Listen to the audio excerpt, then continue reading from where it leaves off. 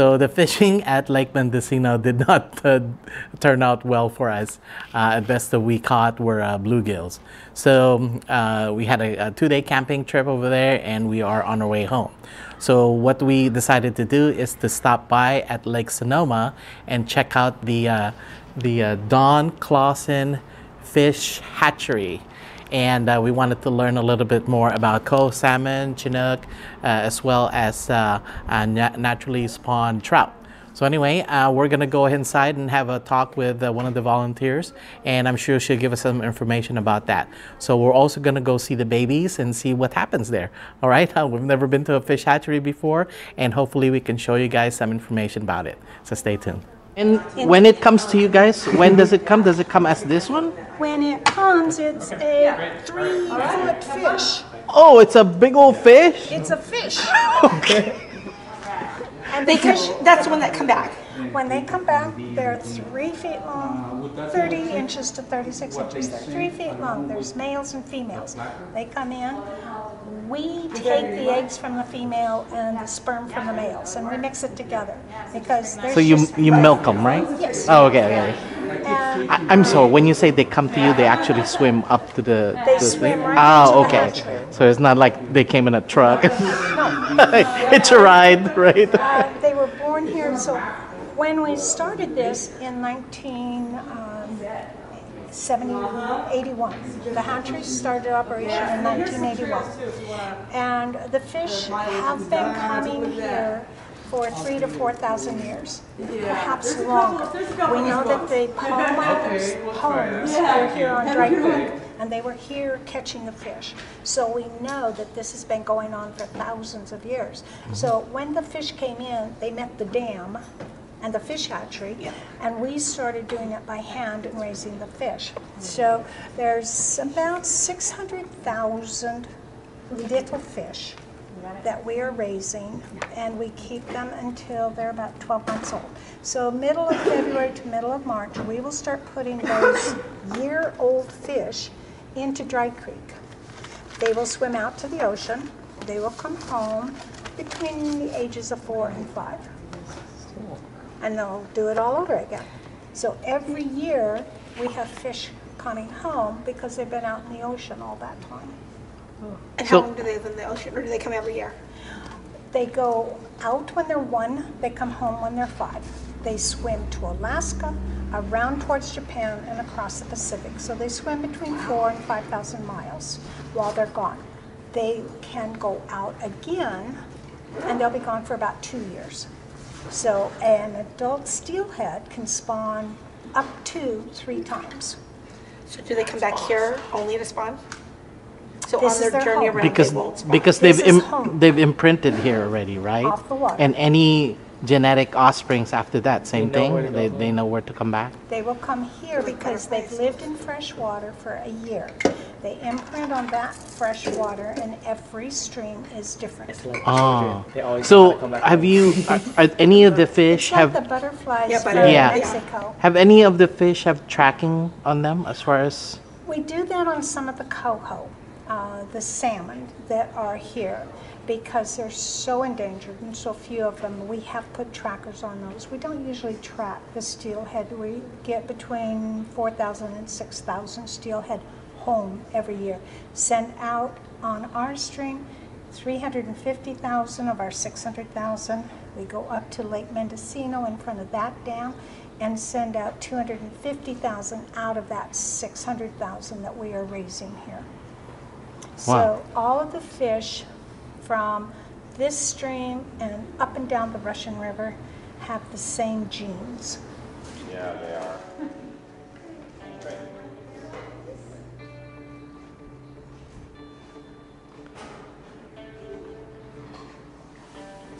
Good afternoon. My name is Russell. All right, come on. Let's go see the hatchery. This is what I want to catch. There's something this big. There we go. That's what I want to catch. All right. See the sign that says Sturgeon Crossing. All right. We are pretty much, I think, behind the dam. This is the big dam from Lake Sonoma, and this is a Looks like an overlook bridge.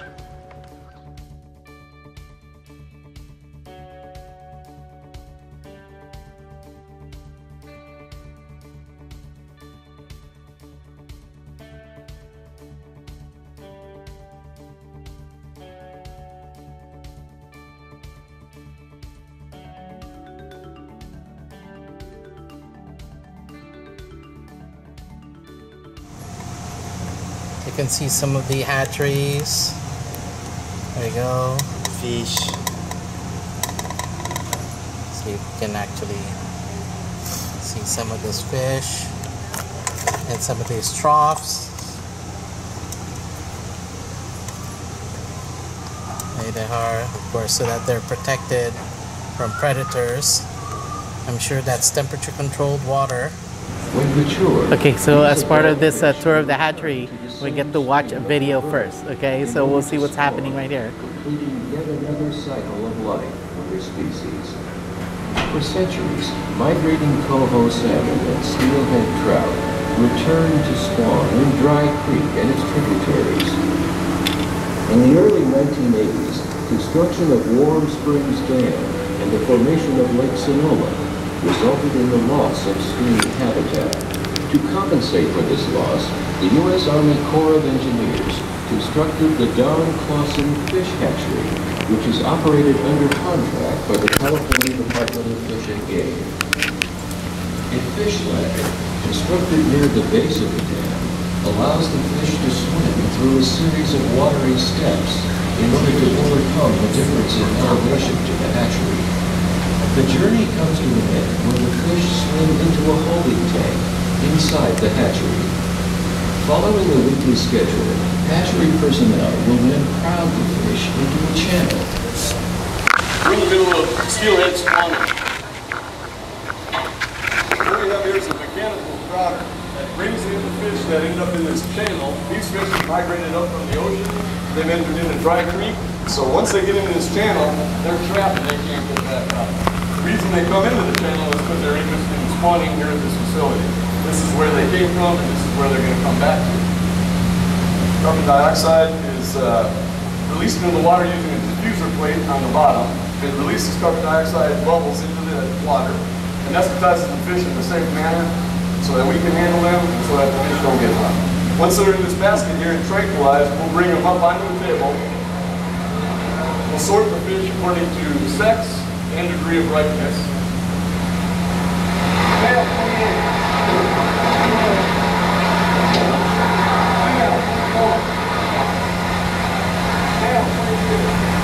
Today, since it's spawning day, we're going to select certain fish that are ripe and ready to spawn. The fish are sorted according to species, sex, and degree of sexual maturation. Those that are ready will be artificially spawned by hatchery personnel. After the fish has been sedated, they're injected with air, and it pushes the eggs from the cavity into the pan. And then once they're done spawning, they're put into a recovery tank where they'll recover. And once they've recovered, they'll go back down to Dry Creek and then eventually back out to the ocean. Since steelhead trout do not die after spawning, they are released back to Dry Creek through one of the tubes on the sorting table, so they can begin their trip back to the ocean. Fish not ready for spawning are returned to the holding pond where they are kept until mature. I'll rinse the eggs in salt solution to get the rest of the ovarian fluid off of them.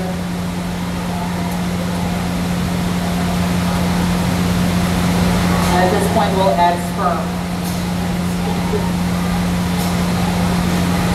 We're adding sperm to the eggs.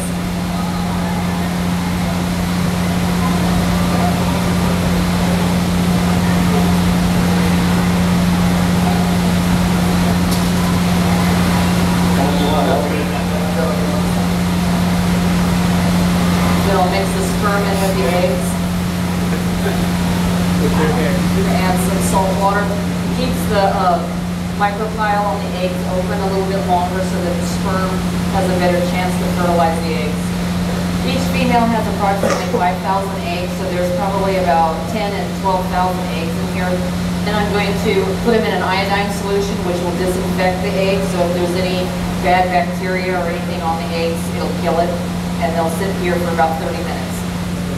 The fertilized eggs are then transferred into a cylinder where incubation occurs. A constant fresh water supply provides the developing embryos with fresh oxygen. After we spawn the fish, it takes the eggs about 16 days to eye up. From there, it takes them another 15 days to hatch. What we call eye up is when you can see the eyes on the egg itself.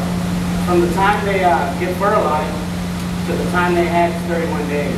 This batch here just hatched today. These are a week old. Right now, they're feeding on their yolk sac. They don't eat until they swim up, which will probably be another 2 weeks. Okay, what we're doing now is we're going up to the next level of stage of fish, which is the swim up stage. And once they swim up, we start feeding them. This feed here is protein, fat, and just what the fish needs to survive. And we take 16 spawns throughout the season. We spawn our fish every Thursday, so each stage is a week apart. After about 6 weeks in the start tanks, the young fish, now called fingerlings, are transferred to the outside raceways. In 3 to 4 months, the steelhead are marked by removing a portion of the fin. This will identify them as being spawned at the Clausen fish hatchery. Okay, what we're doing here is clipping the adipose fin, and that's to let the fishermen that it's a hatchery fish. We clip a fin that doesn't have any rays on it. It won't grow back. We'll do about 20,000 a day, the whole crew are working. When they reach an average size of about 6 inches or 20 fish per pound, they are classified as yearlings.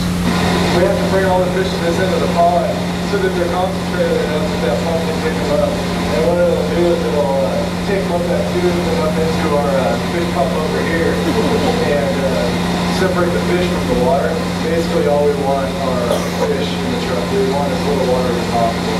That's so that we know exactly the weight of the fish. We don't want to add the weight of the water in with the fish. That way we can get an accurate count of how many fish we're actually planting. When yearlings have grown to the proper size, they are transported by tank truck and released into dry creek to start their season journey. So right now I'm just releasing these steelhead in the dry creek, using the broom to make sure that all the fish get out of the truck. Try to be real careful. These are probably about a year old. These are from last spawning season. In 2 to 4 years, these young fish born in the hatchery will leave the ocean, swim up the river and dry creek, return to the hatchery, and repeat the cycle of replenishing their own species as their parents did before them. The hatchery method of artificial propagation is one way to supplement the natural stream losses. Many environmental, climatic, and social changes throughout the Russian River Basin, as well as the entire Pacific coast, have led to a decline of steelhead and salmon population. My purpose of the fish hatchery was to mitigate and enhance the resources lost as a result of the construction of the dam. We are optimistic that the salmon and steelhead populations may be revived to some level of what they once were. But this can only be accomplished through habitat restoration and by environmental education of generations to come, through the efforts of hatcheries like the Clausen Fish Hatchery. Okay, so after the video, we're gonna go play this game that says, name that fish, okay? I'm gonna go ahead and show you guys the actual picture of the fish itself, and I'm gonna go ahead and read the description, and then from there, we will guess, all right? So this will be the first fish. It says, this species take 2 forms. One migrates to the ocean and one stays in its home stream. The stay-at-home is called a rainbow trout. It's often difficult to tell between the two, but the ocean-run migrating fish grows more quickly and is larger. In California, it averages 10 pounds. So the choice is Chinook or Steelhead. Which one do you think? Come on. Steelhead. I think it's Steelhead. Steelhead? Steelhead. Okay, we're gonna go with Steelhead. And the answer is Steelhead trout. We're gonna move on to the next one. We're gonna go to this one over here. All right. Can I read it? Go ahead. All right. So, also known as silver salmon, these are the most adaptable salmon. They adjust easily to hatchery life or to anadromous life in a landlocked lake. Popular as a game fish, they are fast, strong, and a magnificent jumper. By the time they return to spawn, they weigh 12 to 17 pounds. All right. So the choice is between Chinook salmon or Steelhead. Well, we already know that that's the Steelhead. It's not coho. So I think it's coho. Oh, wait, hold on. Hold on. There's three options. It's supposed to be coho or Chinook or Steelhead. oh, so what's it? You think it's coho? How about you? Coho? Chinook. All right. So pull down the answer. It's coho salmon. All right. So we're gonna move on to the last one. So I guess this will be an easier one. Okay. Ready? Who's gonna Okay. This is the largest Pacific salmon. Its common name came from an Indian tribe of the same name, which depended on the salmon returning to the Columbia River. These fish are also known as king, tai, and spring salmon. They commonly average about 20 pounds. Record fish weighing 88 pounds have been caught in California waters. Is this a Chinook, coho, or Steelhead? Well, this should be an easy one because we already know that that's coho, and this is this Steelhead? No. Chinook. It's Chinook, and the answer is Chinook. salmon. So we're gonna move on. So thank you for playing. Name that fish. See fish jump. Fish ladders and walk through these doors to see the fish jump. So here we go. So check out the fish.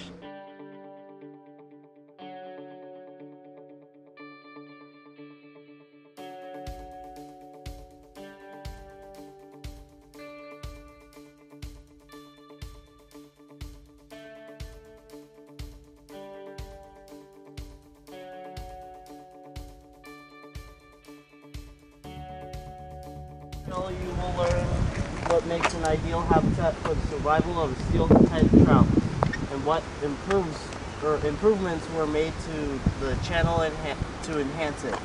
The enhancements were made possible by a team of biologists, volunteers, friends of the park, and a contractor. As you walk along, ask yourself, what can I do to improve the habitat near me? All right.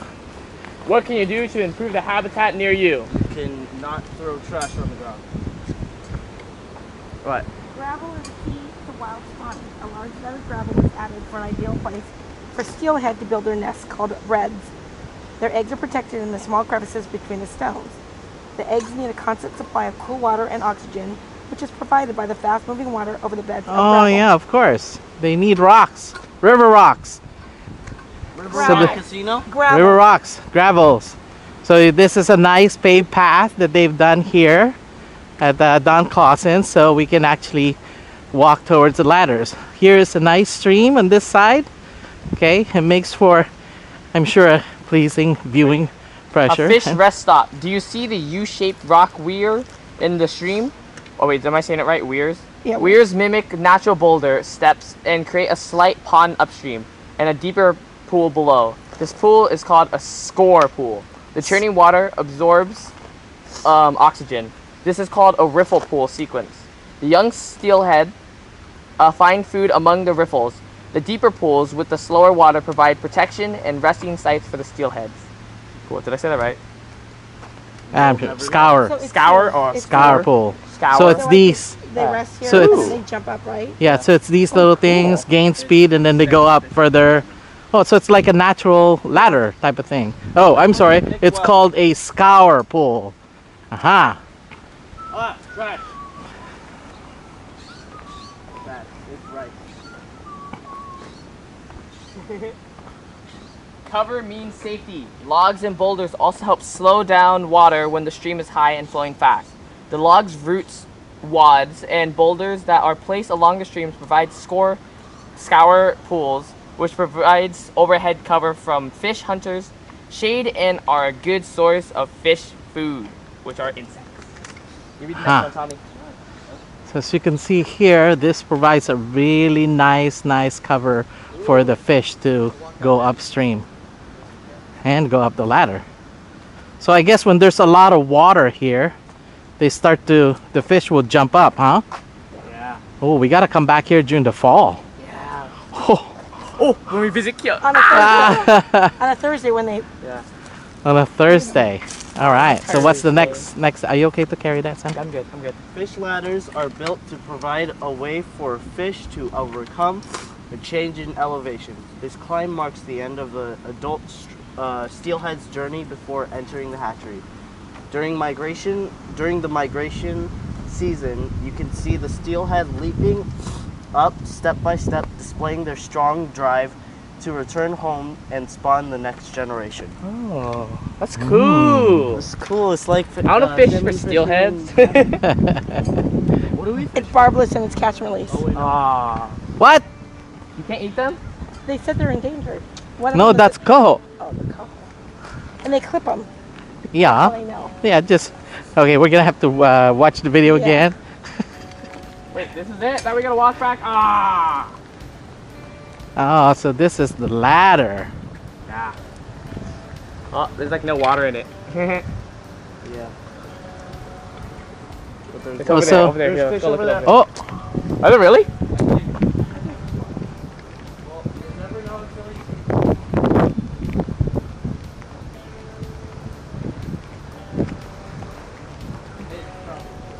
No, it's water. Let's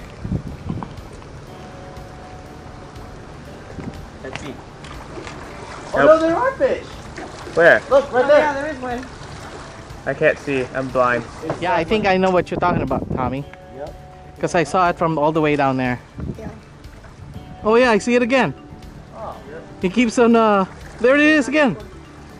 Look, they can control the height of the ladders. You see them? Oh, yeah.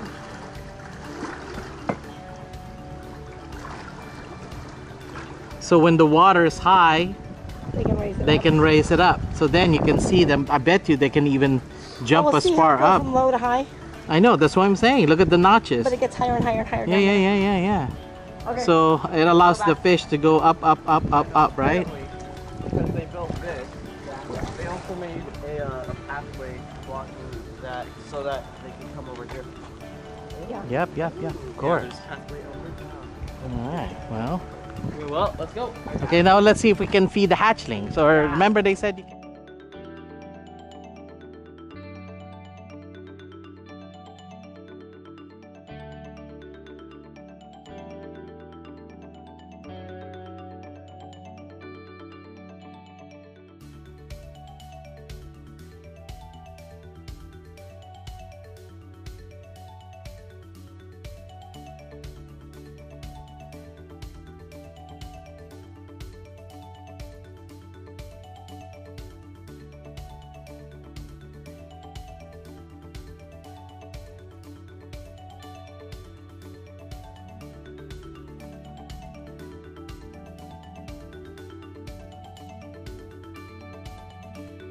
Alright, says here, raceway and go to these double doors to feed the fish. So off we go. We're gonna go and feed the fish.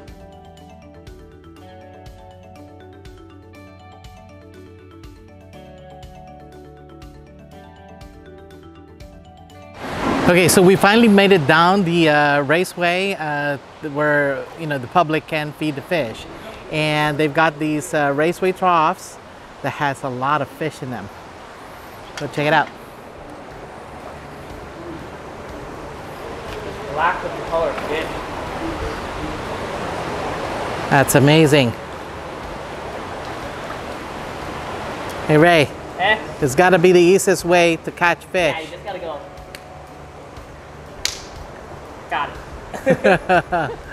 Oh, look at that, so much fish down there. There's definitely hundreds and hundreds and hundreds of fish. Let's see if we can zoom it in a little bit more. There we go. A lot of fish out there. Look at that.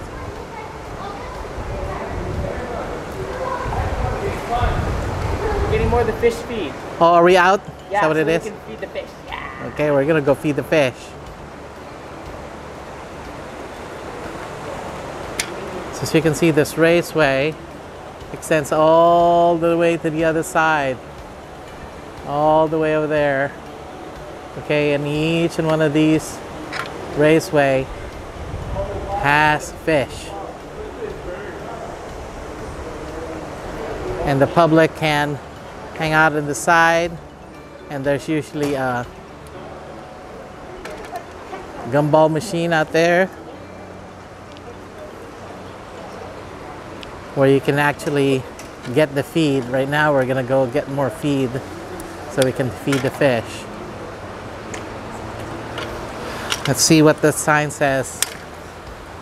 Salmon and steelhead stay in these ponds until they're ready for release. Chinook are ready in a few months. Coho and steelhead remain about a year. Automatic feeders spray fish food into the ponds. If you want to feed the fish yourself, please don't feed them with anything but the fish food, which you can buy from the vending machine. Let's go. And here is the vending machine. It says fish food. And they're going to replenish it with feed. Wait, hold on, Janet. Hold on. No, I just want to see. Hold on. I'll get the rest in here for you guys. Yeah.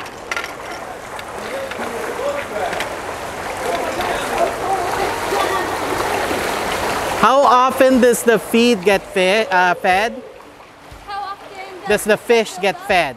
Oh, these ones in here we get fed every Monday, Wednesday, and Friday. And what are the intervals of feeding? We work 8-hour days, 7:30 to 4, feeding about 6 times a day. Every hour or 2 hours? For the most part, yeah. Until they get planted? What's that? Until they get planted somewhere? Yeah, like all these ones are smaller. Those get fed every day. These ones here, and those ones in those pond are way bigger. They only get fed 3 times a week. 3 times a week. Okay, so here's my family. They've actually gotten some feed, and they're gonna try and feed the fish right now. Okay, so go ahead. And 2. And ready? And here we go. As you can see, the fish are going nuts. Or you can just like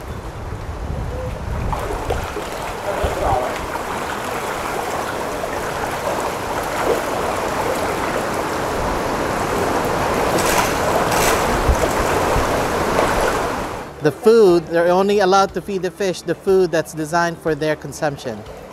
This is the steelhead that's being fed by Tommy.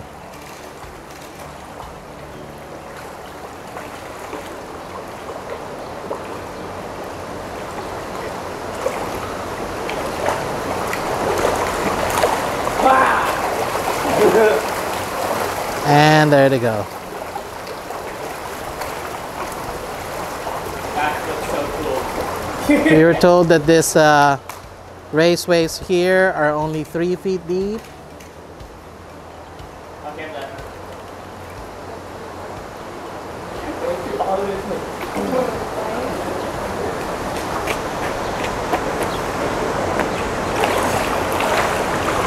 did it.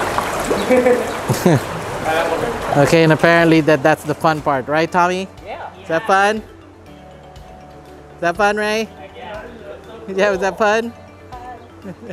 Is it worth it? Yes. Definitely.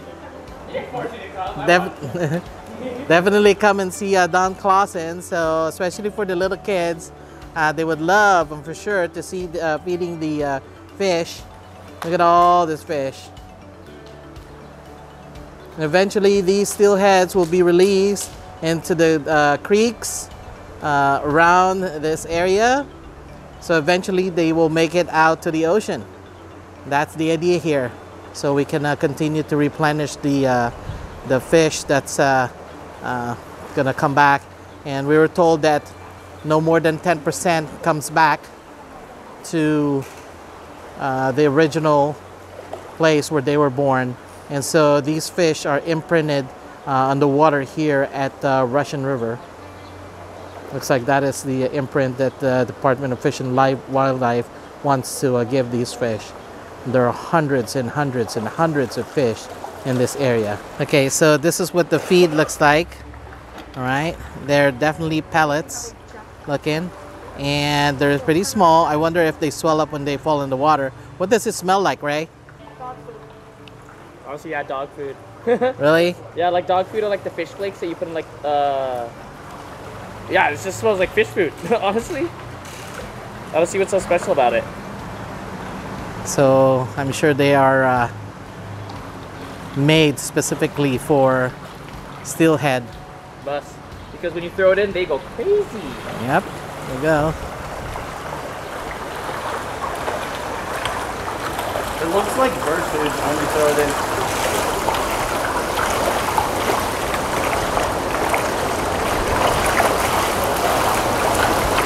I wonder if eventually these fish get full. I mean, there's a lot of them, so I'm sure some of them will stay hungry.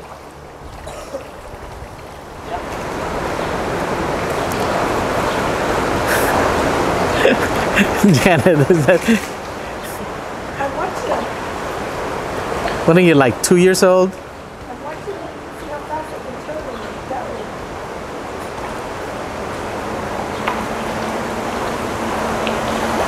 They're pretty fast. Once it drops, they know. Right? Look, there's one. I mean, once it drops, they already know.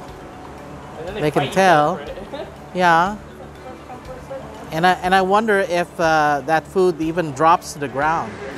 So these nettings are used to protect the entire facility. So for birds and things like that, and other predators, so they don't get onto the actual fish raceway.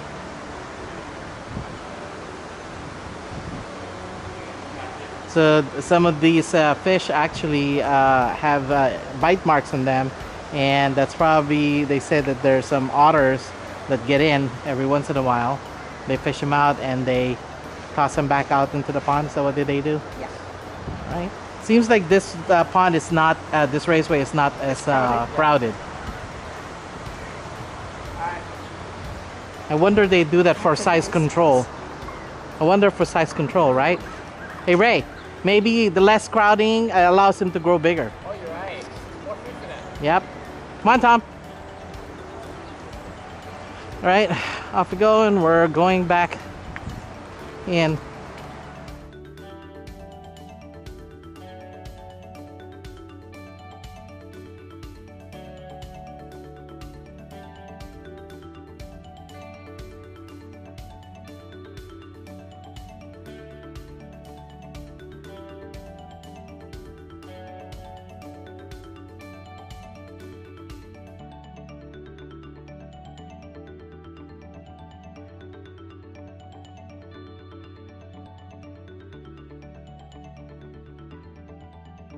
Okay guys, that is pretty much the end of our tour here at Don Clausen Fish Hatchery.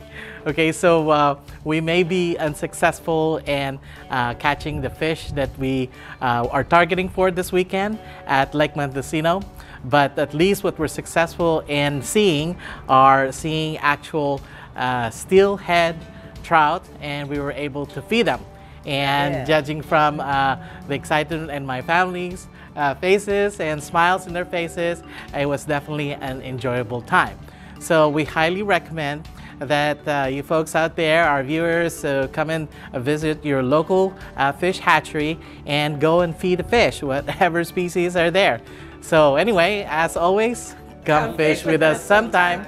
So see ya.